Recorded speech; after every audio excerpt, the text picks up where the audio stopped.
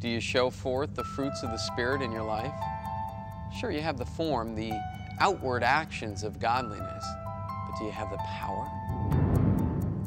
I'm not asking you if you're sinless, but if the Holy Spirit lives and dwells within you, you will be changed, radically changed. Your life will no longer be consumed with patterns of worldly cares and pursuits and sin, interrupted only occasionally by brief periods of individual acts of righteousness. But no, it will be consumed with patterns of righteousness, interrupted only occasionally by brief periods of worldly pursuits and cares and occasional unintentional sin. You may be tempted to point to pastors or teachings or even entire churches that tell you otherwise, that insist you can be a Christian and still live in patterns of sin and carnality, going through life pursuing primarily worldly things and fulfilling worldly desires, and not repenting of everything you know to be wrong. But we're talking here about not just calling ourselves Christians, we're talking about actually being Christian, as Scripture describes true and genuine and authentic Christianity. And this is what Scripture says. Dear children, do not let anyone lead you astray. He who does what is right is righteous, just as he is righteous. And he who does what is sinful is of the devil, because the devil has been sinning from the beginning. The reason the Son of God appeared was to destroy the devil's work. No one who is born of God will continue to sin, because God's seed remains in him. He cannot go on sinning because he has been born of God. And this is how we know who the children of God are and who the children of the devil are. Anyone who does not do what is right is not a child of God, nor is anyone who does not love his brother. That's what Scripture says. Now, I understand the standard of genuine Christianity is set very high, but it seems to me man has always had two choices when confronted with that reality. Number one, bring the standard down, or number two, bring their lives up. The modern church seems to be opting more and more for option number one, bring the standard down. Now, of course, no church would ever concede that that is what they're doing. Now, instead, they would use terms like, oh, we're under grace and nobody's perfect and we're all covered by the blood anyway. And then, when Christians don't act like Christians, it's okay, because we're told that Jesus loves the sinners but hates the sin. But where's the power? It doesn't take much power to just change the standard by bringing it down, but it sure does take a lot of power to bring a life up to that standard. That's why in Matthew chapter 19, verse 25, Jesus' disciples, who understood this very point, cried out in desperation exactly what you should be crying out right now. Who then can be saved?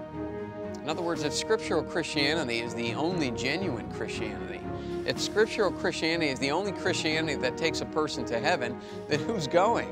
This must be impossible. And of course, that was exactly Jesus' point, which is why he answered, this is impossible for man, but all things are possible with God.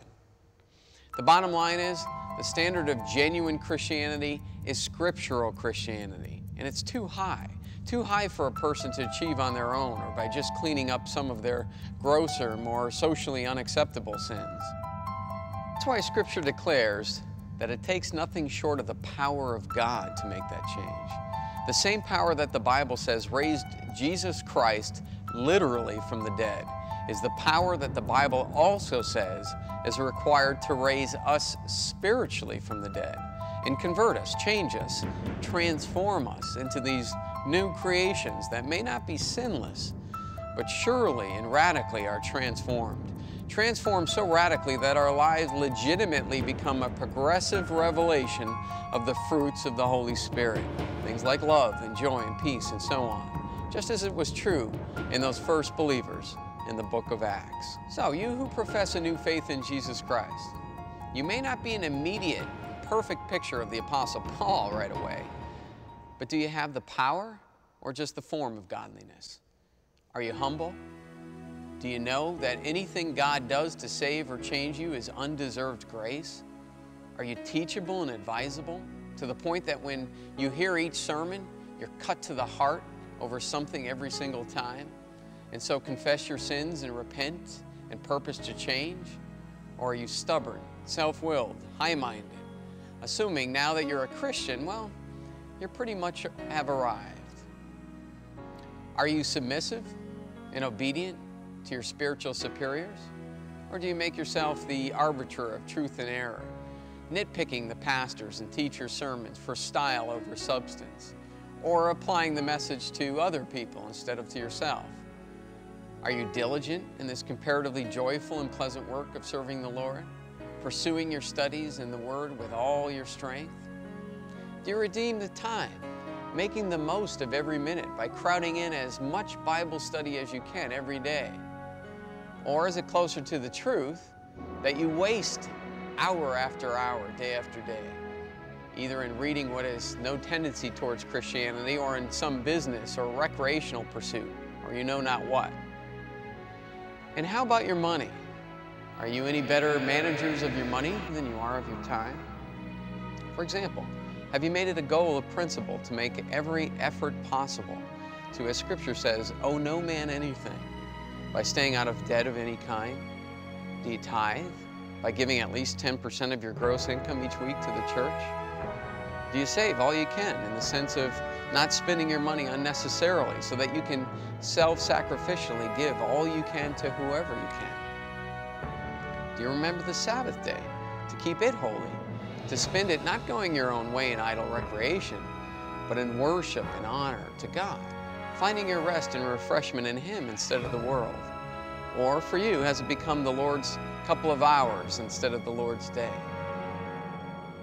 Does your life live up to your calling? In other words, do you live like someone who has really seen an invisible God with the eyes of your soul, and who knows He is always present and watching?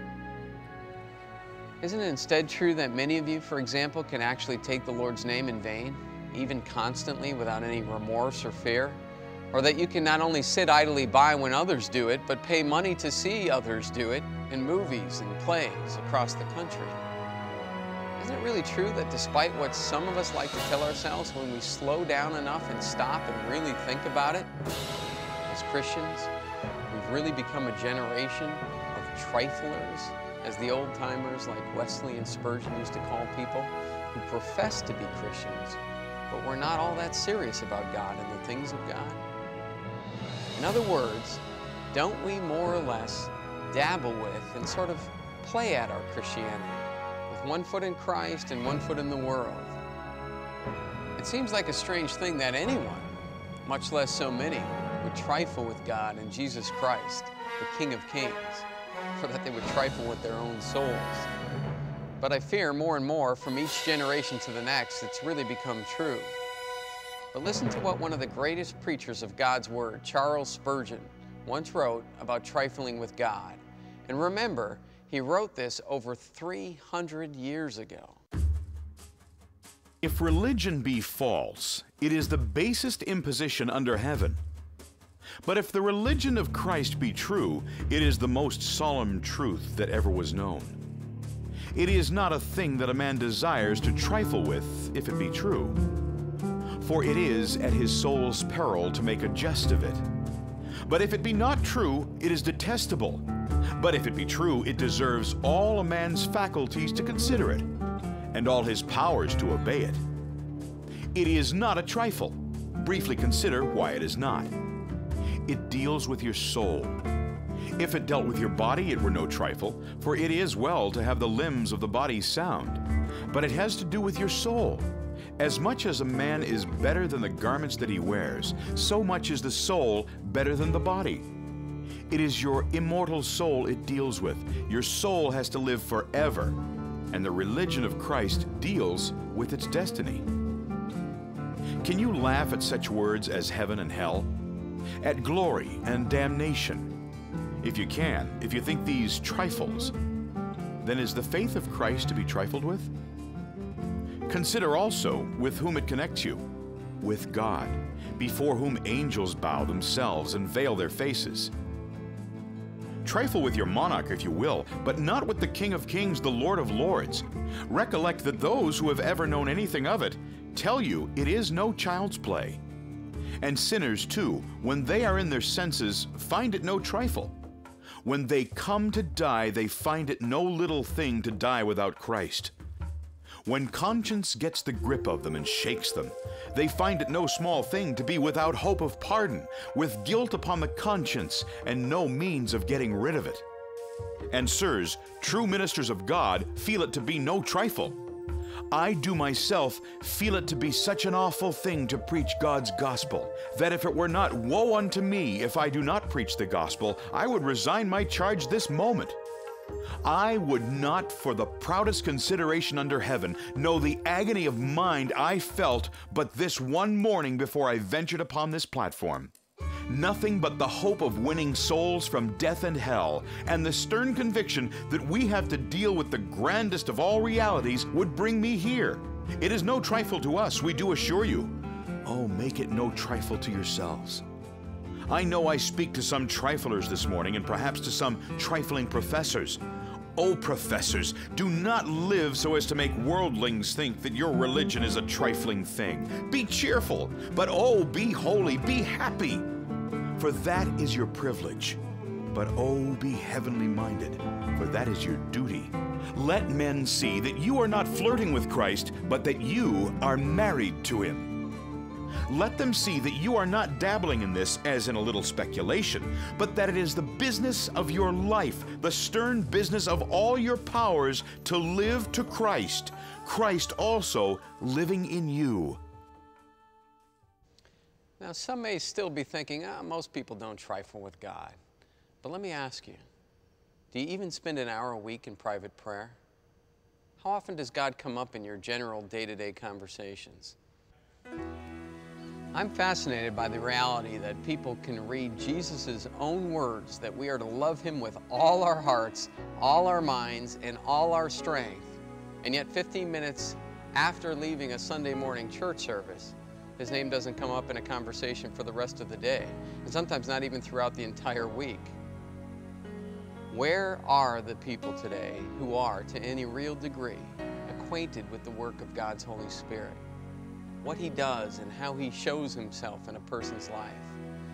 Isn't it closer to the truth that when people speak passionately and enthusiastically about the Holy Spirit and God and the things of God, that most, even professing Christians, take it for granted that they're either self-deceived or fanatical or somehow hypocrites in making those statements?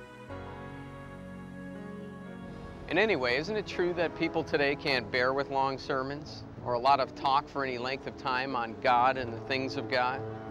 Take this very teaching, for example. It's a 3-part mini-series, 3 hours of instruction on what biblical Christianity really looks, walks, and talks like. But I'm under no false pretenses or delusions that everyone who has the opportunity is going to sit through all 3 hours, much less that they'll pay attention to it, much less still that they'll grasp and respond to it. Nevertheless, I'm called to present the information to those whom God has ordained to hear it, not to dictate the results. But considering the fact that biblical Christianity is the only genuine Christianity, and genuine Christianity is the only faith that brings a person to heaven, wouldn't it be reasonable to think that people would muster the self-discipline to work through the content of these programs? That despite what you may be able to say about the presentation of the material itself, the content, would be anything but dry or uninteresting or irrelevant? Well, not so in this age, unfortunately, of give me what I want to hear and give it to me quick, and by the way, make sure it's entertaining. We're so inundated with high-tech media and entertainment here in America, and we've become so distracted from God and the things of God that the plain, straight preaching of God's Word has become, well, out of style, socially irrelevant, even for people professing to be Christians. In the name of the Lord God Almighty, I ask you, what religion are you of? When even the talk of true Christianity for any length of time bores you, and has to be sugar-coated and bathed in humor and entertainment. Oh, my brothers and sisters, it's time to ask, where are the genuine Christians? Which is the Christian city, or Christian state, or Christian country? And what are the chances, speaking in human terms, that Christianity, true scriptural Christianity, will again be the religion of this country, where all ranks and positions of men will speak and live like men filled with the Holy Spirit? Who will stand in the gap? Because, says Scripture, the eyes of the Lord range across the earth, searching for a heart that is fully committed to Him, so that He may strengthen that person to fulfill His work. Are you that person? Will you choose to be that person? Then let me close by asking you, do you believe true Christianity that saves men's souls is the kind of Christianity that so fills a man with God's Holy Spirit that he displays the fruit of that Spirit as defined by Scripture and as briefly described in those past 3 word picture programs? Do you desire, deeply desire God to restore it to this land, to your home, your church, your city, and to this country? And can you put your fortune, your freedom, your loved ones, your very life on the altar so that you may be instrumental in the restoring of genuine Christianity to this land? And even if you have the desire, who of you has the power? Would it come from someone in authority? Which by all rights it should, since pastors and fathers and ruling officials are called to set the example and lead the people. Or will it come from some young or unknown man or group of men? I'm not sure those in authority would stand for that, because it would be such a reproach to their own sinfulness, hypocrisy, and lack of power. But unfortunately, perhaps there's not all that much danger of any of this being put to the test, since sin and complacency has become so common and accepted, it's overspread us all like a flood. What then will God send to awaken us? A famine? The total loss of our young people to drugs and sex and violence? Or the final warnings of God to a guilty land? Epidemic, illness, wars? I fear He's long been warning us with all of these. And ironically, instead of reforming us into our first love, they only seem to harden us further in our ways. Oh, surely we should cry out with David, "Rather let us fall into your hand, O Lord, than into the hands of men." Truth be known, whether we're speaking of our own personal Christianity or our home or our church or our city or our nation, if we, like the crowd of 3,000 that day as described in the book of Acts, are cut to the heart when we see our lives in comparison to genuine scriptural Christianity, then there's only one place to turn and only one plea to make. Lord, you must save us. You must change us, or we will surely perish. We beg you, take us out of the muck and mire, or it will most surely overtake us. Lord Almighty God, help us against our enemies, and especially against ourselves, because the help of man is vain and empty and worthless. Save us not according to our works or our strength, but according to your mercy and your power, not as we will, but that your will might be done.